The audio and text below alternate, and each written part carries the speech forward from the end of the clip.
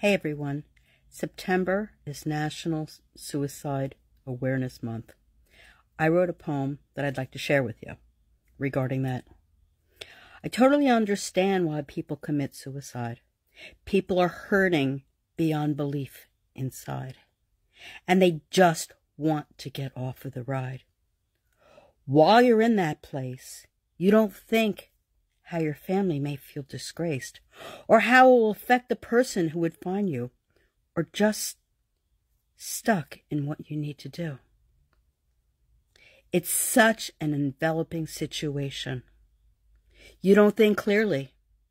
You just wish for evaporation, to get rid of the pain forever and not have to feel that way ever. It's really quite the endeavor.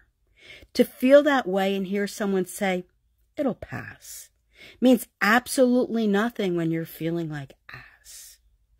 The demons, the struggles to keep afloat, need a life preserver to get back on the boat.